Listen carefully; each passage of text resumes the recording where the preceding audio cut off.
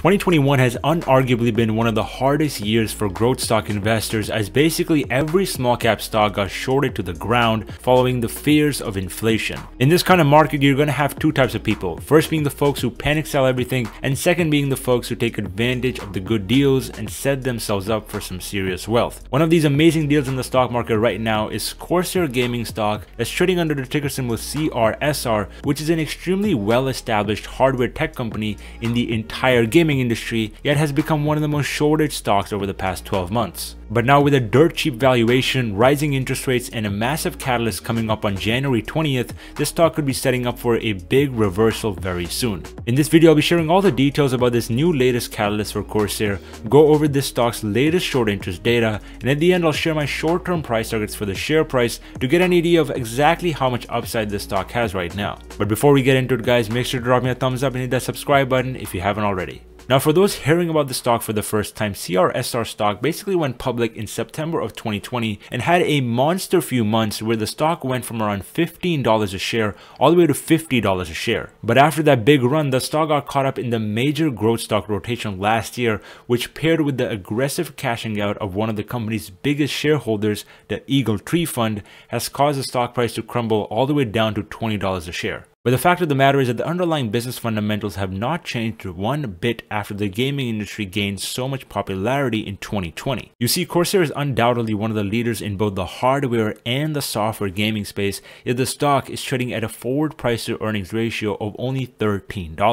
To put this into perspective, Corsair's main competitor Logitech is trading at a forward PE of around $17 a share, which is actually worse than the current price to earnings ratio for that stock. On top of that, Corsair is expected to grow revenues by around 10% in 2021, meanwhile Logitech is expected to lose revenues by around 5%. And the severe undervalued nature of Corsair stock gets even better after you realize the insane investments this company has been making in the streaming sector. Corsair has rapidly entered the software streaming industry, which is not only expected to grow consistently throughout this decade, but it is also going to be a very high margin business. This means that as Corsair makes more money from their Elgato streaming segment, more money will flow to their bottom line, which will make the stock a whole lot more attractive to institutional investors, especially in a high interest rate environment. There are countless growth stocks out in the market that trade at ridiculous valuations, yet unlike Corsair, none of them are profitable. And because of exactly this is why I believe funds like ARK Invest have struggled so much in 2021. I mean, Corsair's business expansion over the past couple of years is highly evident through the 113 different products this company has launched last year and the 22% revenue growth this company experienced in their streaming business. This is a very impressive number, especially if you account for the heavy growth the gaming sector saw in 2020. So for Corsair to pull in even more revenue in 2021, it shows just how strong the streaming industry has become for Corsair Gaming. And the fact of the matter is that individual creators are making an insane amount of money from streaming platforms like Twitch or YouTube, which is going to continue attracting more and more people to Corsair's products. And to address one of the biggest short seller arguments against this company, which is the lower revenue guidance Corsair provided in 2021, this slower growth is most definitely a result of the ongoing supply chain crisis, which is affecting basically every tech company out there. As a matter of fact, Corsair is affected much worse by the chip shortage since the cost of gaming GPUs have skyrocketed in 2021. This has basically caused a lot of people to pile up cash instead of going out and shopping for new PC parts over the holiday season, which in my opinion is the biggest reason behind Corsair's revenue cut. But by far the most exciting part is that since the supply chain shortages are expected to taper down throughout 2022, GPU prices should fall very quickly, which could lead for a big spike in demand for Corsair's hardware products. And since we also have the gaming console upgrade cycle underway with the PS5 and the Xbox Series X, once the supply is back online, we could have a record number of people shop for gaming peripherals at the end of this year. So now that we have an idea of Corsair's valuation and their amazing growth trajectory, let's address the big elephant in the room, which is the Investor Day catalyst that is coming up on January 20th. As you can see, the CEO of Corsair himself, Andy Paul, will be there to give analysts insight into the company's growth opportunities and long-term financial targets. And to be honest, this presentation will clear up a lot of uncertainty for any hedge funds on the fence about buying Corsair stock, since we haven't had an Investor Day like this for the past 12 months. And if you pair this catalyst with the fact that Corsair stock was around 41% short last month, we can have a big reversal coming up for the stock this month if everything goes to plan. And on top of that, short sellers have already been taking a lot of profits on this stock since the latest short interest is estimated to be around 30%, which tells me that they sense a big bottom might be coming in for the stock soon. And if you look at the stock chart for Corsair, it's very clear that there are a lot of buyers that are sitting right around that $20 region.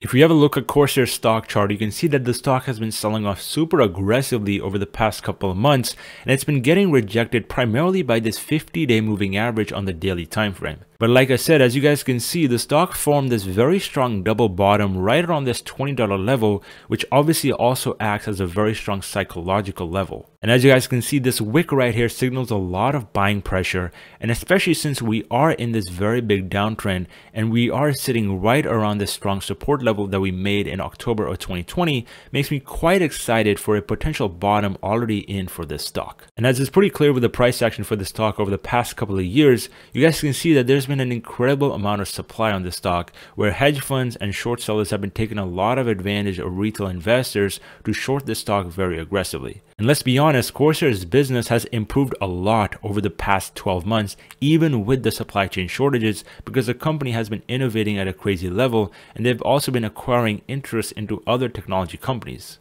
As you guys can see, the weekly RSI for Corsair is around 32, which definitely signals a very oversold territory for the stock that we haven't seen throughout the stock's lifetime. And at this point, you're getting a very close price to that IPO price, and as a result, I expect a lot of hedge funds to continue buying shares around this general area, because obviously that is exactly where the market opened the stock at. Now obviously it's incredibly hard to time the bottom of a stock, but I think as a long-term investor or even as a swing trader for the next couple of months, you always want to buy when other people don't want to buy the stock and when the stock is very quiet. And in this case, it's very clear that the retail investor sentiment around Corsair stock has really taken a turn for the worse, and a lot of people don't really want to own the stock anymore. And obviously since this company is trading at a very good valuation, they have a lot of cash, and they've also sorted out a lot of their credit line problems for 2022, this company is definitely on the path to a big upside on the stock price if we see some nice volume and if we see a lot of shorts covering. I think what really will get the stock price going to the upside is if we break above this yellow trend line,